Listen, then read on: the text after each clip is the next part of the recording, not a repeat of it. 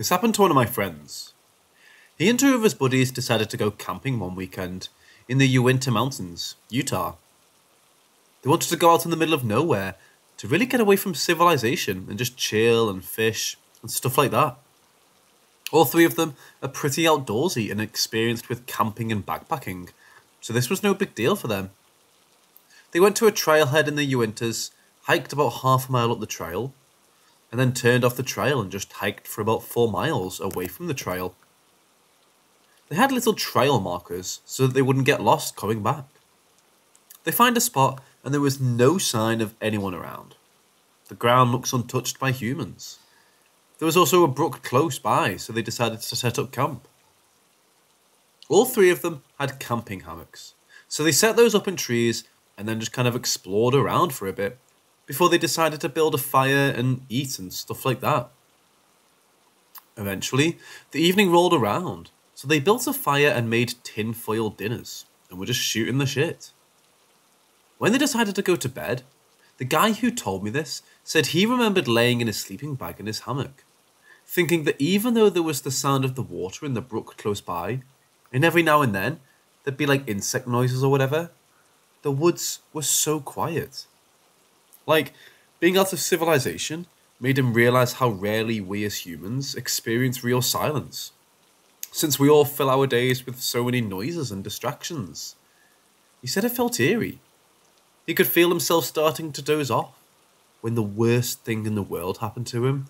He had to pee when already being comfy and warm. He figured he'd rip the band-aid off and go pee before he fell asleep for the night. He put on his hemp lamp, got on his hammock, and walked about 30 feet away from his buddies in their hammocks to pee. When he was walking over, he thought he saw something dart out of sight unnaturally fast, and heard a crack of a branch. But because they were so far out in the wilderness, near a brook, he didn't think too much of it. He unzipped his pants, peed, and then went right when he was zipping his pants back up. His headlamp shone on something on the ground that paralysed him with fear. A few feet away from where he was peeing was unmistakably fresh human footprints on the ground. It had rained in the mountains the day before, so the earth was soft in some areas, and there was no doubt in his mind that these were not only human footprints, but that whoever made the footprints was barefoot. The creepiest thing was that the footprints weren't staggered. They were side by side, facing where the guys were camping. It was as though someone was just standing still at the edge of their camping spot in total darkness, just watching them. Those were the only footprints my friend could see. No other prints leading to or away from the ones he saw. Totally freaked out, he ran back to his hammock and got his knife that he always takes camping. He loudly whispered his two friends' names, but they were already asleep, so they didn't answer.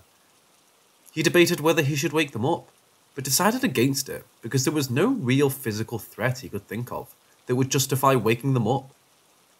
He put his headlamp on a brighter setting and shone it up in the trees and around the general area of where he had peed.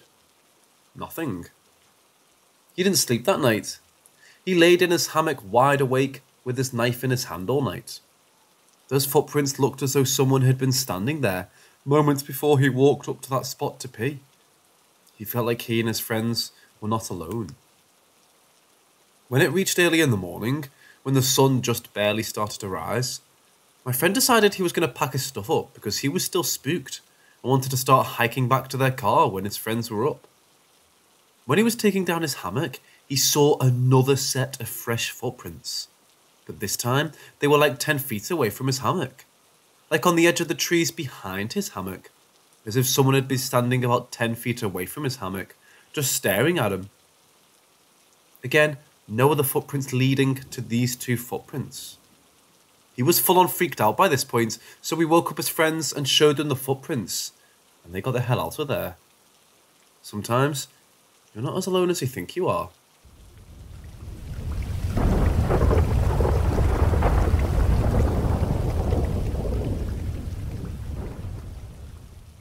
Back in the 80s, my Aunt Kay was in her early 20s. This was before she married my uncle, and when she would drive long distances back and forth between her parents and my uncle's to visit. It was a transitional period for them.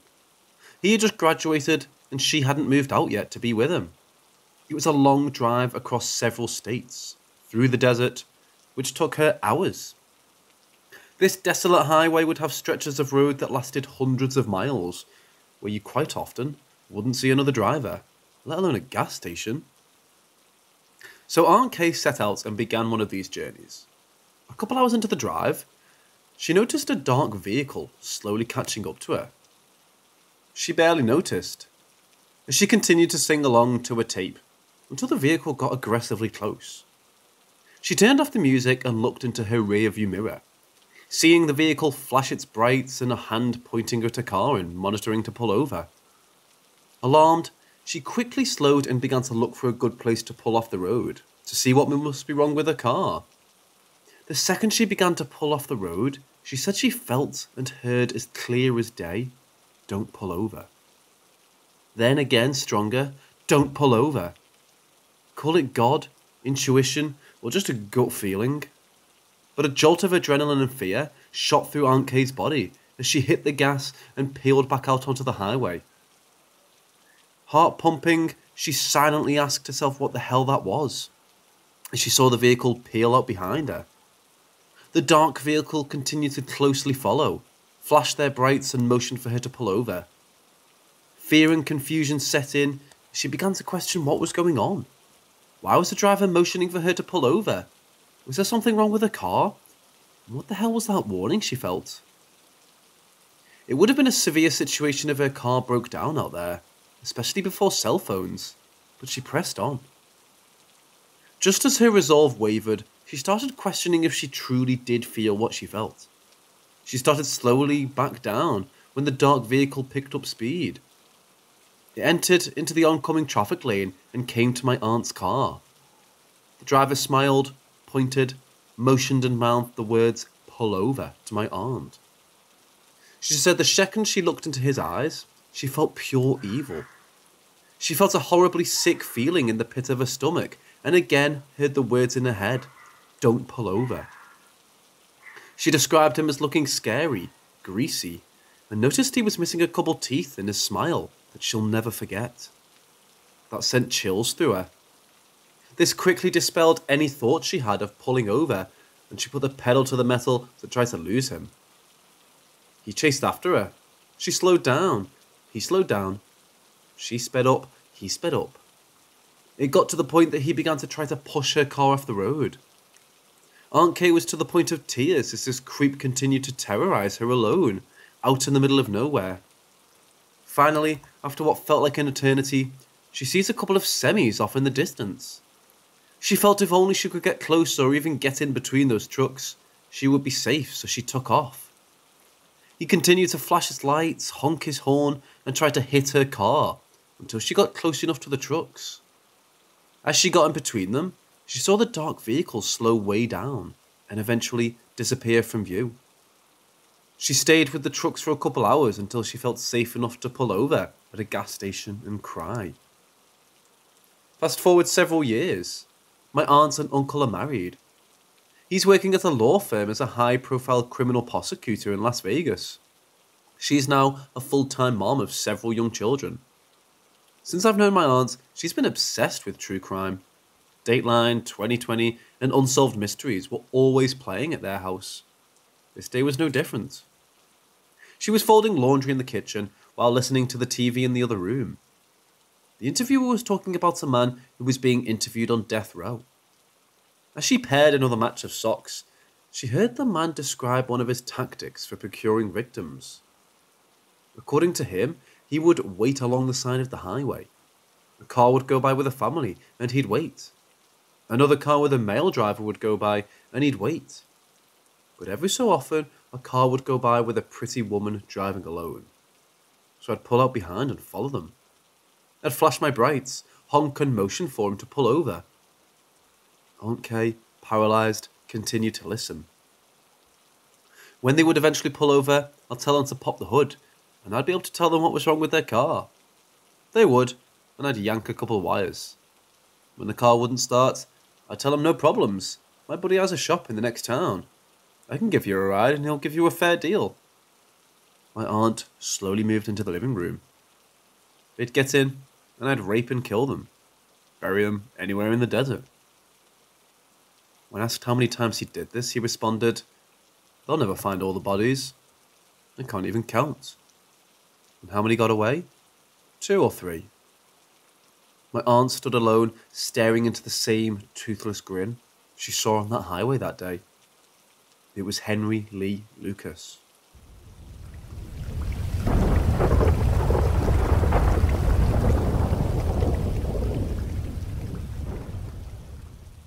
I was with my girlfriend preparing dinner. The year was 2015. Everything seemed normal. I put on some music and the speakers were in my room. While we were cooking, I noticed that the music was no longer being listened to.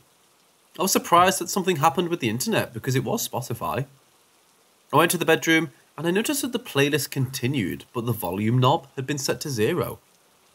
I didn't pay much attention to it at that moment. I set the knob again and went to the kitchen to continue with dinner. Not even 2 minutes passed when again I noticed that no music was being heard. This time it seemed something strange to me.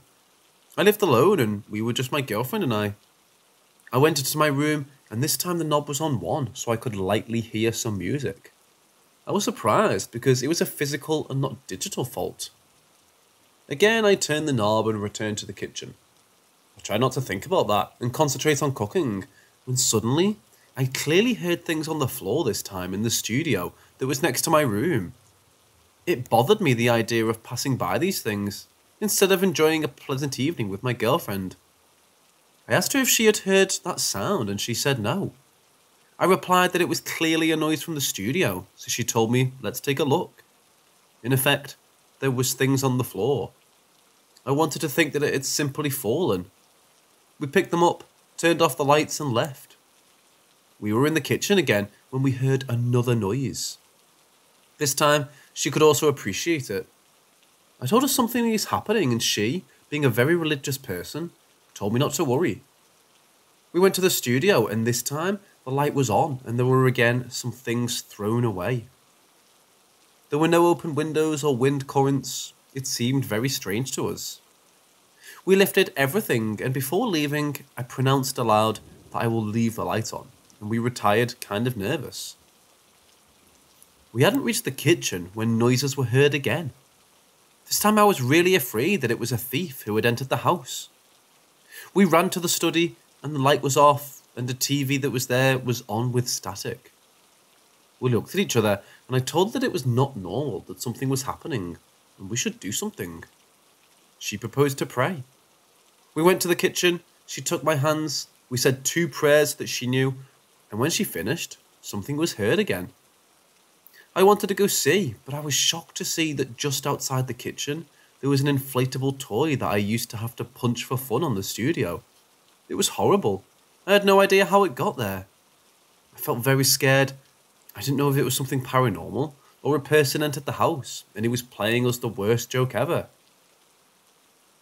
My girlfriend asked me what was wrong with me, why I stood at the door. I told her not to leave the kitchen, that I didn't want her to see that, but she leaned out and screamed. I tried to calm her down. Nothing had ever happened in that house. We were very scared, and at that moment, the bell rang. I answered on the intercom, and nothing. Every time I was more nervous, but I tried to stay calm. I walked towards her, and the bell rang again. I answered, and nothing. I told her, let's get out of here. Something or someone is bothering us. It occurred to me to go to the house of a cousin who lived nearby. And then the lights started to blink. It was horrible. Getting to the street was a great relief. And by the way, it was completely desolate. We walked a few blocks until we reached my cousin's house. We told her everything while our hands were still shaking. She believed us and said she had some holy water and that we had to go back because what happened to us was not normal. When we came back with the holy water, you could hear loud music from the street. We opened the door with fear and immediately my cousin began to sprinkle holy water all over the place. The inflatable toy was in another place. It seemed that it had moved a few meters from where we saw it last time. The knob of the speakers was at maximum and all the lights in the house were on. It seemed that they had had a small party without us. It was horrible. I was never skeptic to the paranormal, but I didn't believe everything I heard until that night. For my good luck, I can say that after using the holy water, nothing else happened in that house. I no longer lived there. I threw the toy, and that girlfriend is now my wife, and we know that all that was real. These spirits or entities exist, and we must be careful, have faith in God, and not let them disturb us.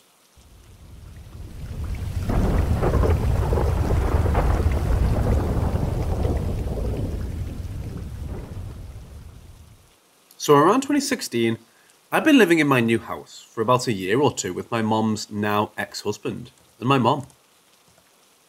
After a while, it began to feel weird being alone there. And at night, it would feel like I was being watched from my hallway. I would go to sleep with the door open, never once falling asleep not facing the door. Anyway, after a few months of this, one night while falling asleep with my TV on, I wake in a dream. At this time, my bed was laid on a side in front of a large window, and my door was on an opposite side of the room. So, I think I'm awake, and I notice that on my side, my room is only faintly lit by an orange street lamp, and as I turn my head towards the door, something is in my doorway. It looked like the shadow monster from Stranger Things Season 2, but in a more humanoid form. Yet it looked to be about 8 feet tall, and I could see no eyes, but it felt like the eyes of a predator were on me. It was arched in a way that I felt like I was going to be attacked.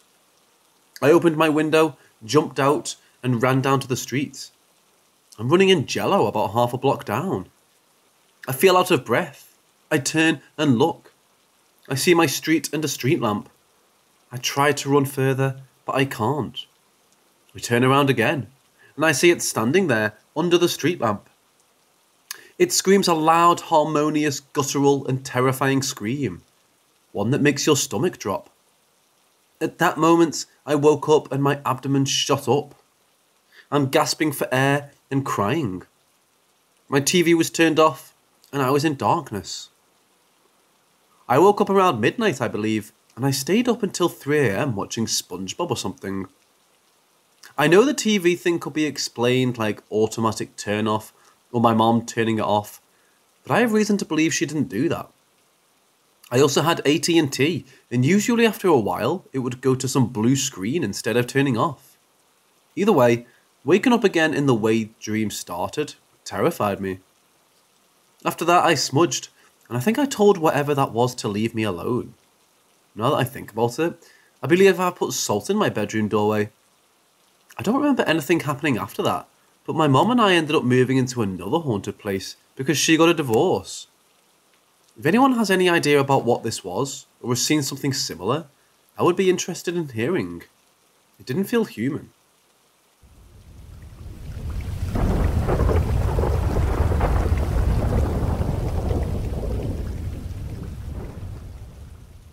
So we decided to go somewhere haunted during the day. There's this cemetery in Santa Cruz we decided to check out. We went in and walked around and nothing out of the ordinary happened, so we decided to leave. The cemetery is on a supposed haunted road that leads up into the woods. This road is said to be haunted by a lady in white that tries to hitchhike into your car. I had forgotten this fact until the day after.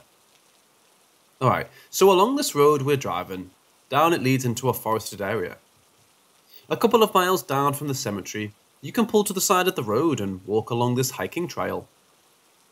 So we decided to hike this trail because I completely forgot the road was also haunted, so I wasn't even looking for anything paranormal. Anyways, we start hiking this trail in the afternoon. 10 minutes into the trail, we stumble along abandoned train tracks and a barely standing bridge for the train that used to run along those tracks. It looked cool, so we decided to go down this hill right by the bridge that lets you go under the dilapidated bridge. We go down there and just mess around, looking at the cool architecture.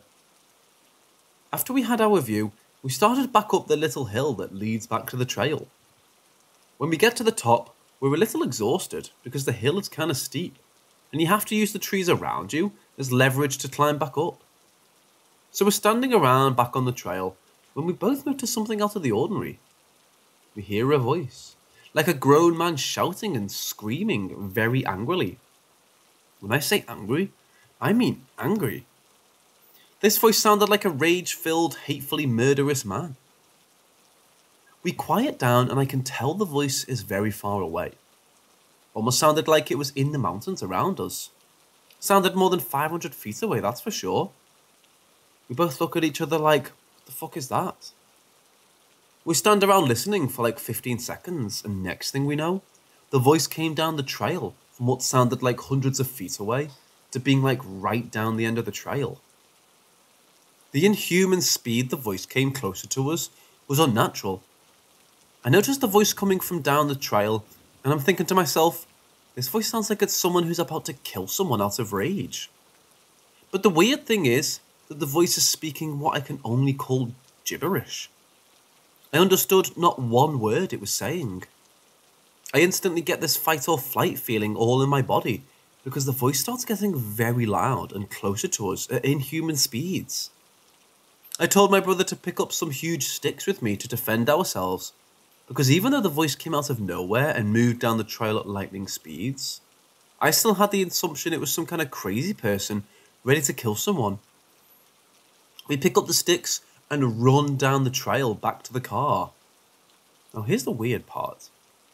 As we're running away from this voice that's coming down the other end of the trail, I hear the voice come up behind us in an instant.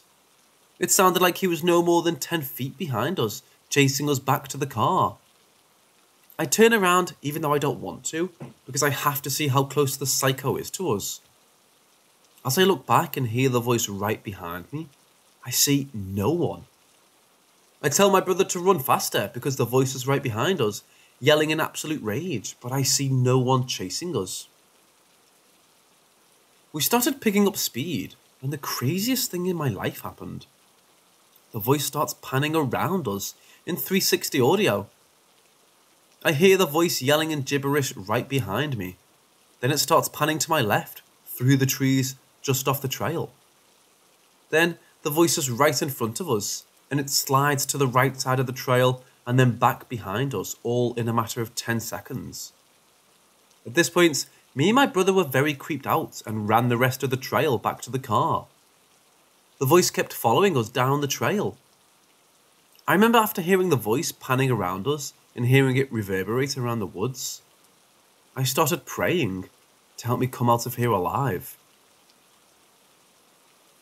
After we make it around halfway down the trail to my car, the voice disappears. I remember slowing down exhausted, and we started talking about what we heard. I asked my brother if he also heard the voice slide in circles around us, and he said he heard it too. At that point, I knew I wasn't hallucinating or imagining it. I asked my brother if he heard how it sounded like gibberish, but like a man screaming at the top of his lungs in rage. He said he heard the same thing. We finally get into the car, and I drive the fuck out of there in a heartbeat. I remember the car ride was silent for like 5 minutes, as we just sat there thinking about what happened. That's when I remembered that the whole road was haunted, and not just the cemetery. I had been down that trail alone a few months before this experience, and had nothing weird happen. That was one of the weirdest things I've ever experienced in my entire life. To this day, I've never been back down that trail, and never plan on it either. Everything I've written down is the absolute truth, and nothing has been altered. The Santa Cruz area and mountains are known for cults and very dark magic being performed in them.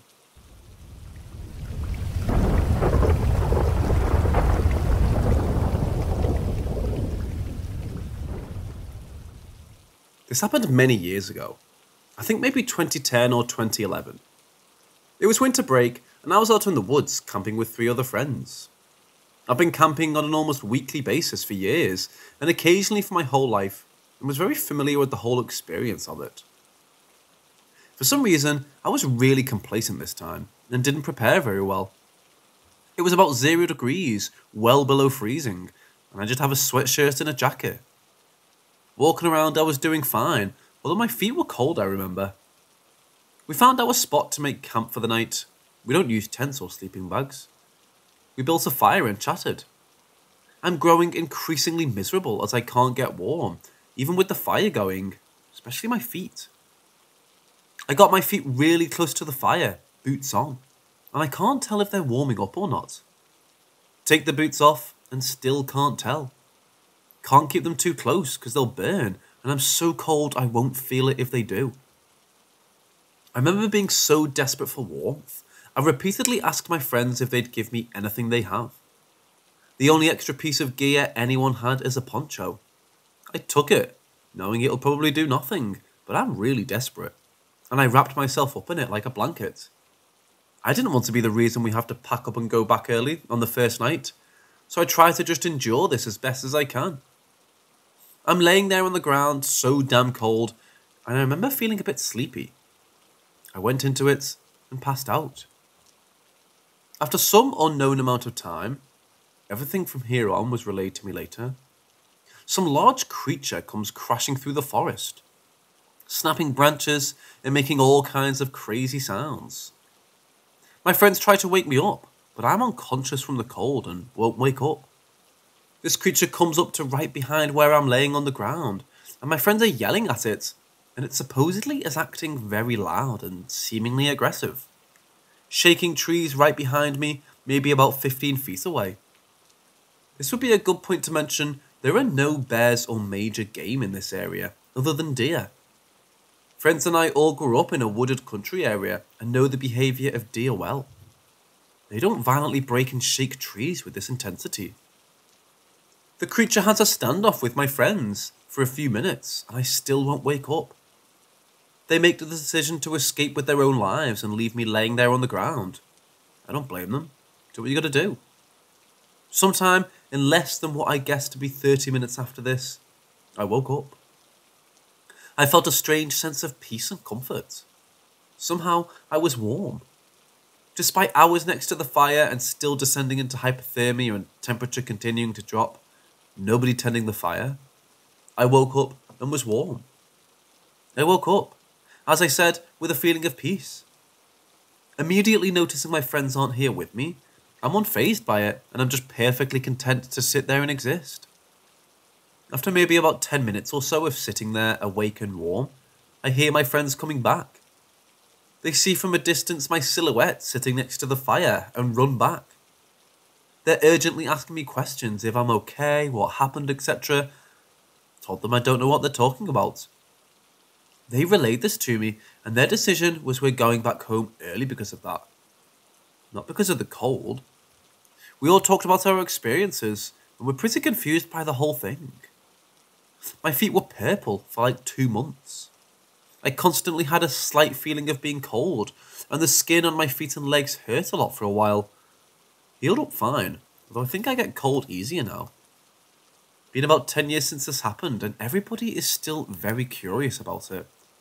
I'm very convinced it's not a joke.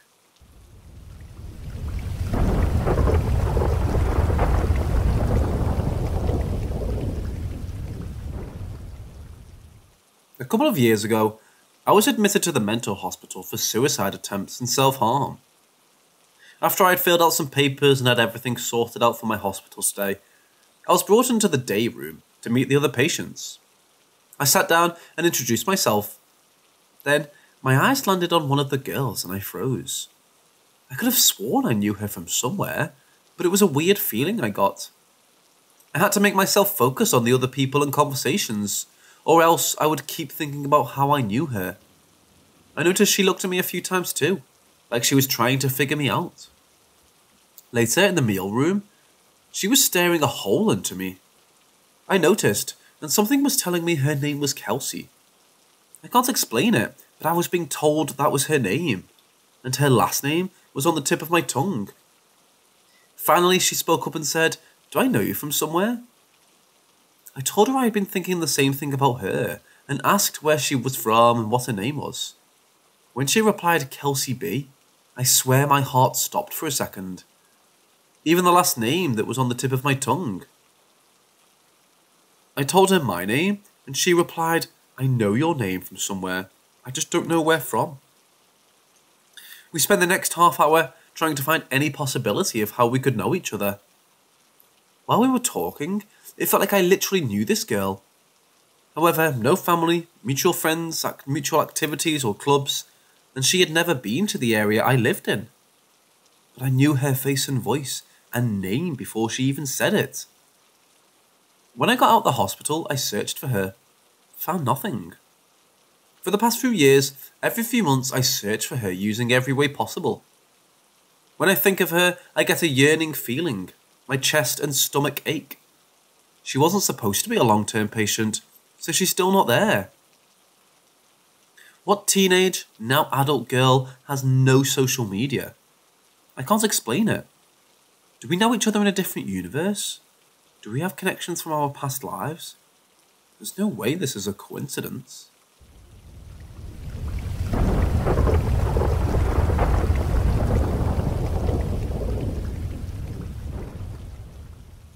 So 2 nights ago, at about 1:30 AM, my boyfriend and I were chilling in his car, parked in the driveway in front of the house, for some outside time for a while.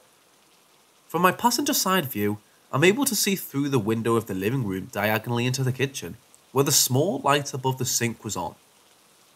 We started talking about video games, so that made us get ready to head back inside. Through the window, I saw a dark shadow pass from the kitchen light into the dark living room. I asked my boyfriend if he saw anything, but he missed it.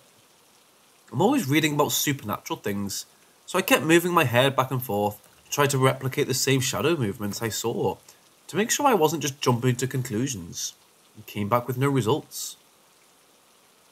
For more detail, it was pretty quick. If it were a person, it would be like I only saw them from their shoulders down by the time I noticed it go into the dark. About then, which was only probably like a minute later, the kitchen lights went out, and my boyfriend saw it too. It's probably my mom who said, "Yeah, but isn't it always on? That's weird," I said. So yeah, and we spooked, but whatever. Then, the light turns back on. Again, like a minute later, and there's the same shadow. It was only seconds before it walked away again, but it stood still, and I made out a body and an arm. The whole dark figure had a feminine frame, and looked as if they were dragging their hand while looking out of the window. Now, I'm spooked as fuck.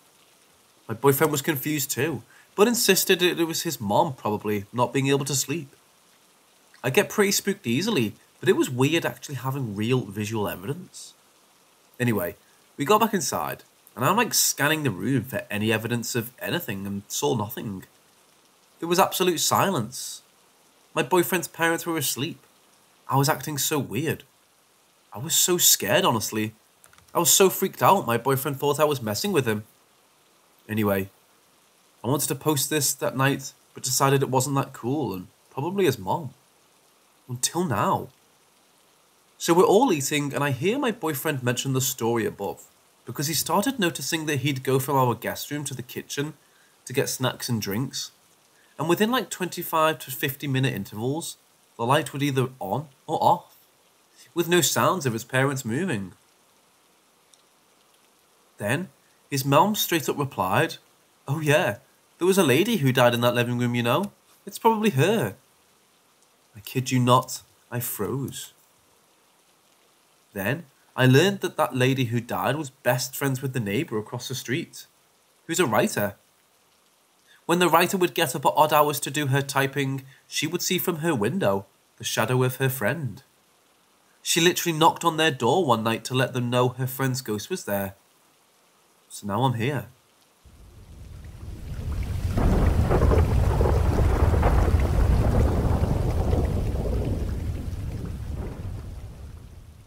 It happened probably when I was about 5, I want to say. It was before my family moved to States, and we lived in a 2-story house in New England.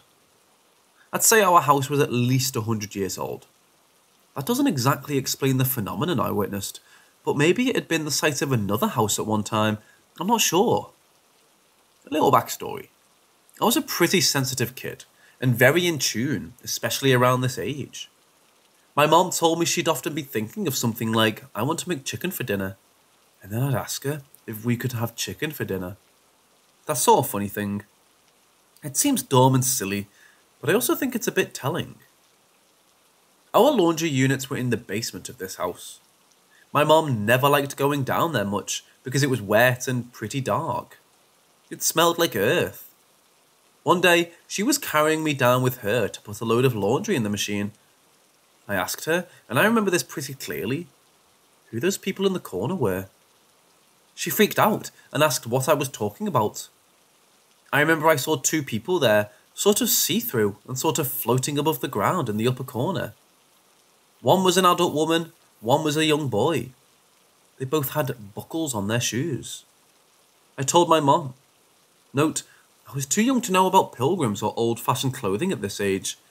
I didn't learn history in school yet at all. They were wearing odd clothes too. I told my mom. The mom looks angry, but the little boy says it's okay. I remember that. The apparition of the woman did look very unhappy, and it scared me. But her son spoke to me and told me it was okay. Anyway, after relaying all this to my mom, she freaked out and we went upstairs fast. I'm not sure what it was. Like I said, I wasn't learning about history at this young age. I didn't watch much TV either because I went to an alternative school. I was always kind of put off by old things and scared of them. We lived in a very historically rich town and neighbourhood for the War of Independence.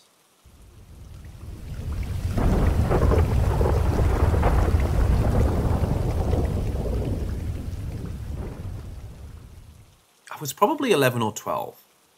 This happened a long ways down our street. On the corner, there was a 2-storey green house with a large red gate.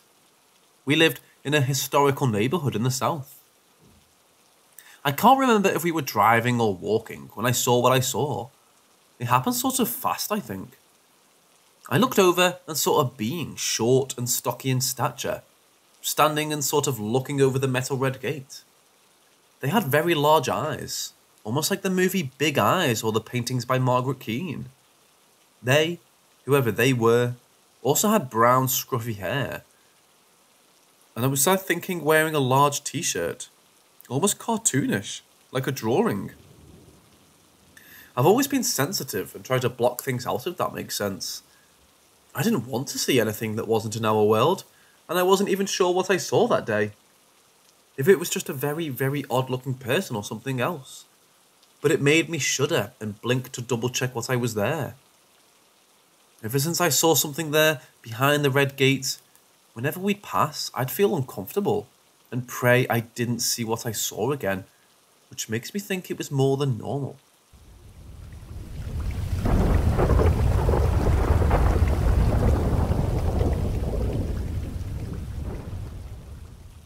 In my house in the early 2000s, I had lots of VHS tapes. I remember watching over and over, but there was only one I only recall putting on twice. And even then, I only briefly saw what it had on it. It was some animation with puppets, which might have been stop-motion animated, or the puppets controlled like the way the Muppets are, or with strings like in Thunderbirds. I can't remember. Might have been a mix, but in the few shots burned into my memory of this thing, the puppets looked like they were being controlled like Muppets, but sure as hell weren't as family-friendly looking. The first time I put the video in there is this scene of a little boy sleeping in his bed in a dark room. And I remember he probably had red hair and looked somewhat realistic, which was what was scary about this show. I'm from the UK, and I used to watch Rosie and Jim, and if you haven't heard of it, look it up. The character Jim is what this boy looked like, except more realistic. The boy's head is only seen lying on the pillow, and then an old man, which I guess is his granddad, is seen talking to him by the bedside. The old man looks kind of like the Doctor from Back to the Future, but as a realistic puppet. I remember my dad seeing me watching this and being like, turn this off, whatever this is. Then I put the video in again some other time and saw a different scene. The boy was outside in the daytime in some backyard or alleyway. I don't know if it was some place outside a house door. There was a shot of the boy looking at me and then a shot of the old man standing on his doorstep looking at the boy. And I think there was a dog barking in the background too. Weird, I know. The vid was so spooky, like it had no box or any label identifying it. And I remember finding such a video and putting it in again hoping it wasn't the scary puppets, and was relieved to see it was Pingu. I remember watching a short film from the early 90s called Tom Thumb, featuring stop motion puppets and real humans, which kind of looked like this thing, and might have been some surreal short film made by similar artists. The grainy quality of the show makes me think it must have been made in the 60s to 90s. It's a mystery as to what this videos thing was meant to be, how it ended up in our house, and what became of it.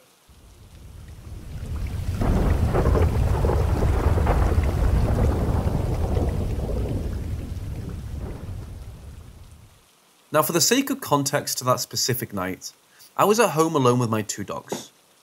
It was late at night, so it was completely dark outside, aside from a dim light shining partially over my neighbour's fence into my yard.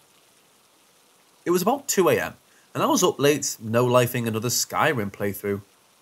My dog started to bark a little bit, which usually means they hear or see either a person or animal. So I walked out and looked out the sliding glass door, and saw nothing. So I told them to stop and went back to my room. About 10 minutes later, I heard the loudest yelp from my husky ever. For all the husky owners out there, you know that huskies yelping isn't uncommon, because they're a very vocal breed, but this was different. In the year and a half that I've had her, I've accidentally stepped on her tail. Stuff has fallen and scared her. She's been bitten by another dog, and I've never heard her yelp this loud. I ran out to the living room to see what was going on, and her and my German Shepherd were laying together under my dining room table, shaking, and she had a small drop of blood on her ear. My dogs never lay with each other. Don't get me wrong, they love each other, but whenever one gets close to the other, it always results in a fight. So they generally will lay separately, unless they want to play. I assumed it was an animal, and considering my neighbourhood borders a forested area, I grabbed my dad's pistol just in case it was a rabbit, because occasionally we'll get rabid raccoons in my town, and I've heard stories about even rabid coyotes. I walked out and turned the light on to look out the window, and for about 5 seconds I saw nothing. And right when I was about to look away, I heard the gravel crunch, so I looked back out again. I again saw nothing, so I decided since I have a pistol, I'm probably safe to walk out. And right as I reached for the door, a hand came flying towards the part of the glass right next to my face. And what appeared to be a male in his late teens to early 20s stared at me with a blank and expressionless face. Normally, I'd assume this was either some lunatic or someone trying to fuck with me, if not for the fact that his eyes were a reflective, deep black, almost like obsidian. Also, I don't know if this is cliche or not, but I've never felt such a sense of terror in my entire life. I've been in life-threatening situations before. I've dealt with a home intruder before. I've even been shot at before, and I've never ever felt such a primal and intense sense of terror in my entire life. The shock made me fall over, but when I looked back with the gun trained, he was gone. I was still in a state of shock, so instead of going out there alone, I called my neighbour, and he came with a shotgun. We both went out back together and saw nothing.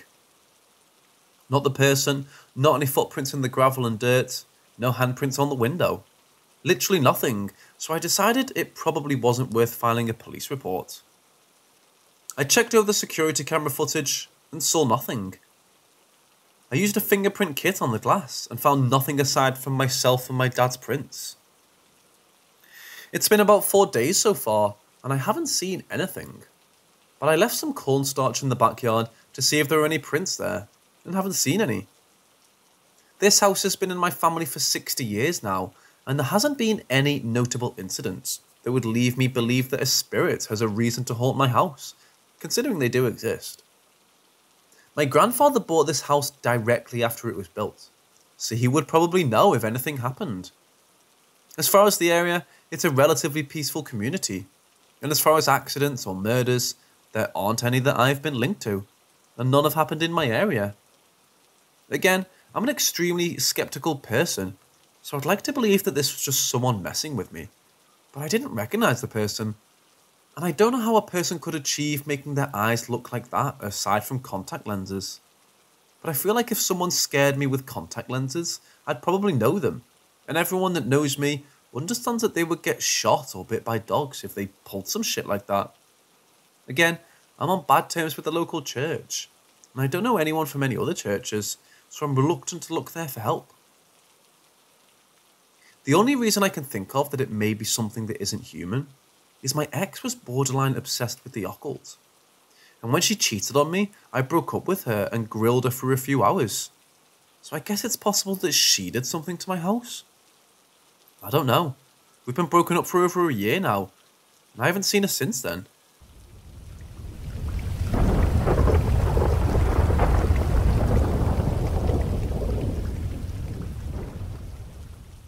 To understand the story better, you need to know what a tautaumona is. It's a term from my people's native language, Chamorro from Guam, that best translates as forefathers, but it has a broader meaning than that. Our culture, before the introduction of Catholicism by the Spanish conquistadors, practiced spiritual worship, veneration of deceased ancestors. The tautaumona, who were believed to play an active role in our daily lives. This belief and the inspired traditions are still prevalent in our culture today.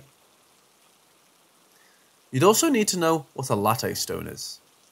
Latte stones are a stone sculpture consisting of a tapering, ascending foundation with a bowl-shaped stone placed on top, but not hollowed out. These were used to elevate huts by our ancestors, and as grave markers as well. Some are as small as 3 feet tall, and others up to 15 feet high. I live in a modern development at the top of a hill called Latte Heights as an adolescent. It's called Latte Heights because there is an authentic ancient latte stone park at one end, with several latte stones carved and placed by our ancestors. These were not disturbed by the developers of the housing track. There's a park on the opposite end of the development, about 3/4 of a mile away, and a parkway that connects the two that runs through the entire Latte Heights development. Along the parkway, where it intersects with streets, are the bus stops where we caught the buses to school.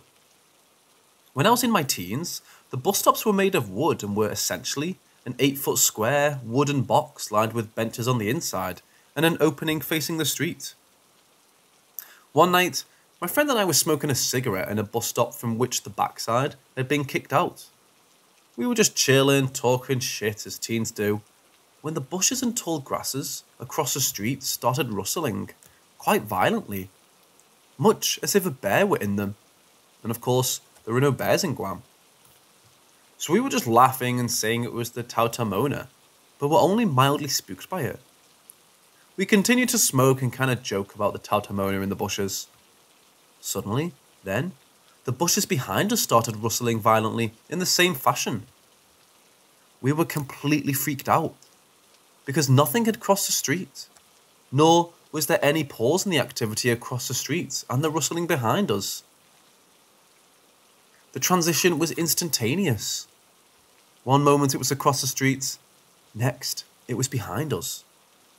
Naturally, we leapt out of the bus stop. My heart was tearing out of my chest, and I'm sure my friends was too. We commented to one another that this was indeed a tautaumona, so we decided to finish our cigarettes in the path between two of our friends' houses, which were just a few yards away from that bus stop. Why didn't we run? Well, tautaumonas aren't exactly feared. Their role to the living is like that of a respected elder. You only fear them if you've done something really bad.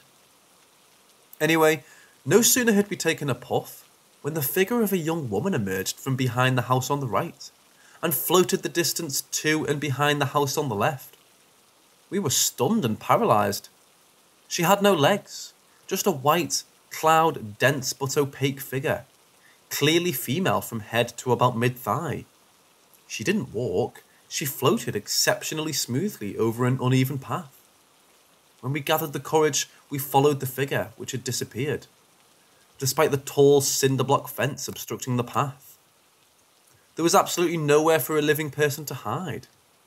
The only explanation for me was it was not a person, but a spirit.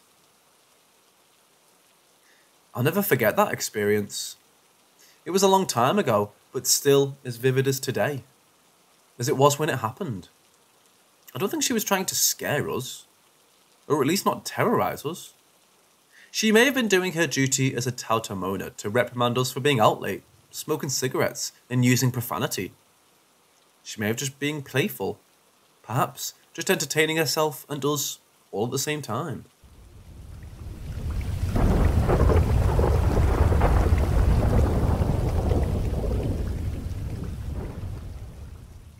This is how my parents have always told this story to me. I was 3 at the time, so I really don't remember it at all personally.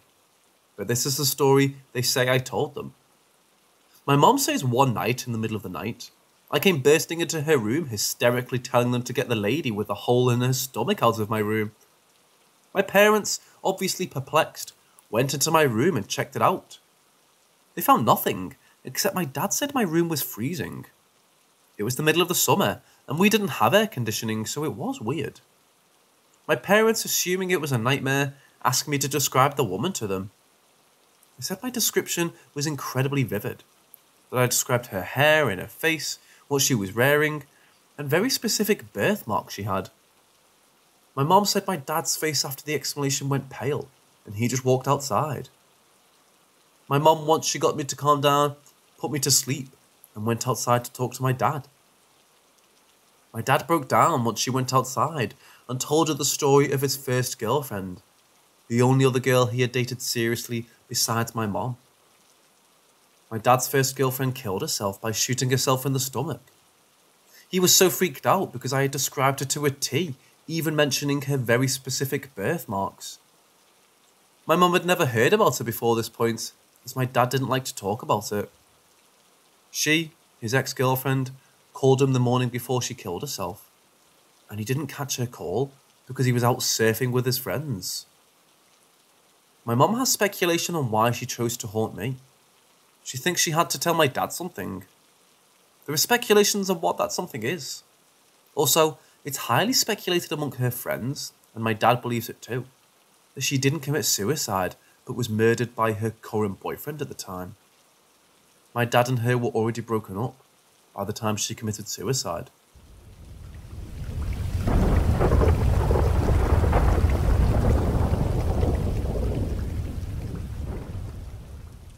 It was last summer. My girlfriend, now wife, and I finally made the big decision to move in together. Cobblestone Square is a location of apartment complex surrounding a centre park. After living in another apartment for 2 years, I learned a bigger apartment was opening up on the other side of the complex. We needed a bigger space because my wife had 2 children from a previous marriage. After a rushed inspection, we were happy to move in as June started. The months passed by and the days grew shorter and colder. Autumn was drawing close, and with it, that's when the trouble began. In all the stories and movies, it starts out small. Things moving from place to place, lights being left on, etc. All chalked up to forgetfulness. This was true in our case, and we didn't think much of it. It only started to escalate with the children. Our apartment is set up with 2 bedrooms and a bath on the opposite end of each other. In our bedroom, we have our own private bathroom, and next to the kids' room is a small hallway, leading to their own bathroom. We would give them baths here and potty train, and almost as if flicking a switch, when the autumn months came. Our youngest, a 2-year-old girl, would absolutely hate going in that bathroom. At the mere mention of bath time, she would go into hysterics, or, on good days, she would sit in the tub, and in the process of bathing, she would look past myself or my wife and start screaming and crying.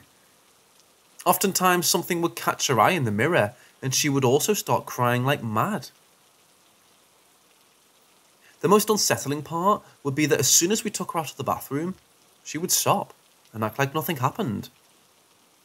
Our son, who was 4 at the time, also would run up to us and say that he would hear a voice saying "uppie," which is a common saying among children when they wanted to be held. We asked if it was his sister, and he would profusely say it wasn't her, but he did say it sounded like a kid. This happened a few times. With my wife being separated from her first husband and splitting custody, we would have the children come live with us every other week. On the weeks that the children would go stay with their dad, the activity would seem to die down, but that didn't mean it wouldn't happen. I asked my wife what she remembered from last year, and she recounted a time when we didn't have the children and she was cleaning the house. She noticed the kids' door was open. We usually keep it closed, but thought that maybe I went into their room for something.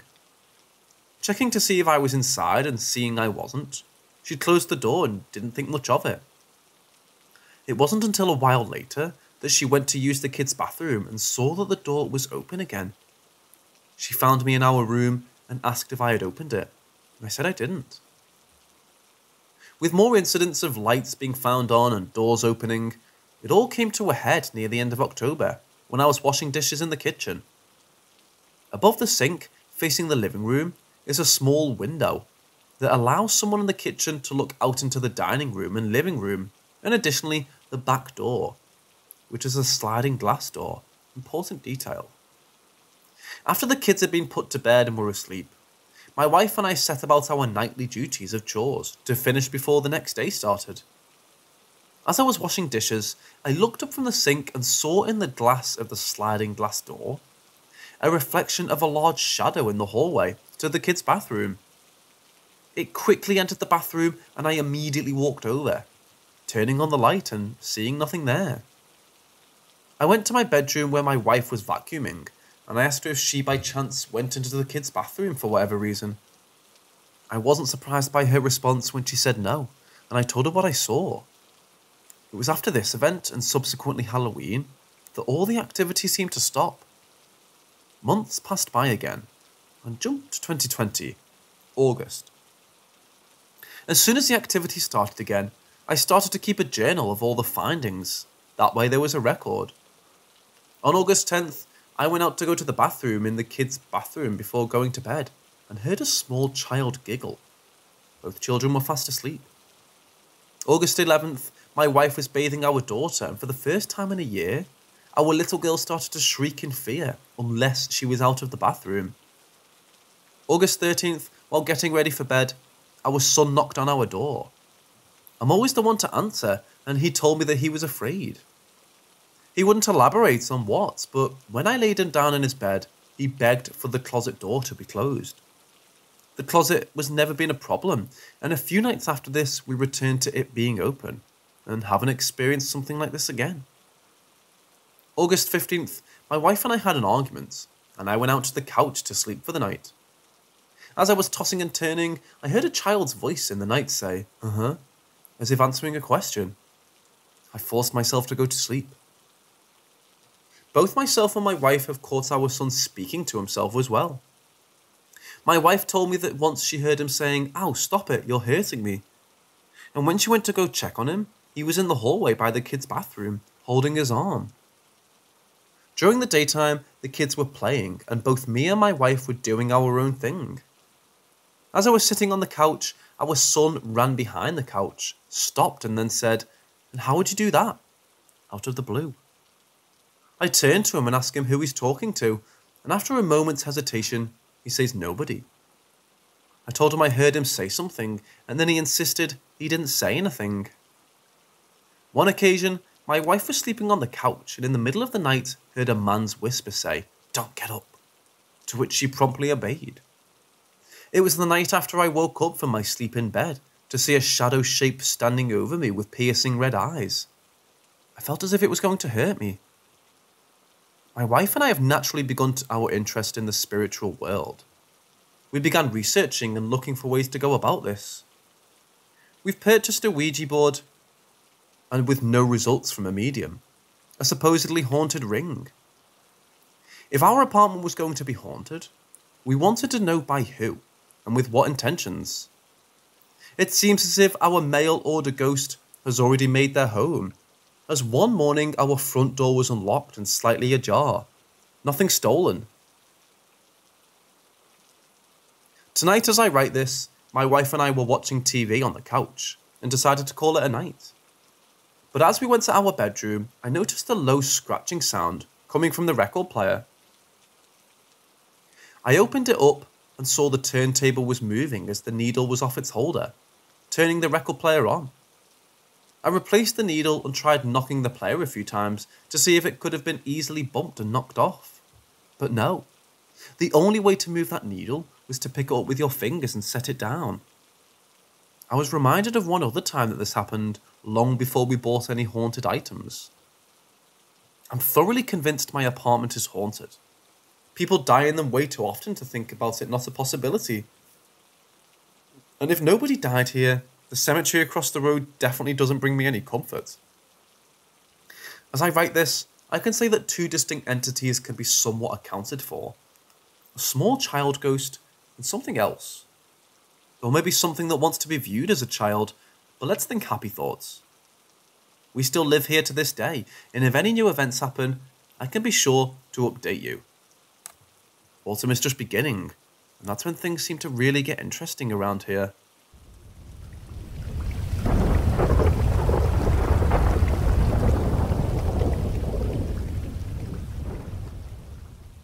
So this summer, my elderly grandma got dramatically less healthy and began living with my parents. My parents have a den in the front of the house and a staircase that begins off the same foyer. Anyway, they tried to make grandma as comfortable as possible for the last few months of her life. They moved a TV in there, a few of her things from home, and my sister got a brand new Echo show to display the time and weather. Sadly, grandma began to show signs that she was nearing the end. I came back home to see her for a few days before she passed. While it was definitely uneasy watching a loved one pass, it didn't seem creepy or unnerving. Everything seemed normal. The echo in the corner, her in her bed, and visitors coming and going. About a week later, she passed in her room. And that evening I went back into that room and the Amazon Echo loudly yelled out the time. It had never done that before, scared me to death. I continued to sit in the den and play the piano there. And suddenly again, it happened. I ran out of there and asked my mum if she'd heard it in the next room. She had, but didn't think much of it. I figure it's just a random tech thing. Fast forward to tonight, we're back visiting for Labor Day weekend.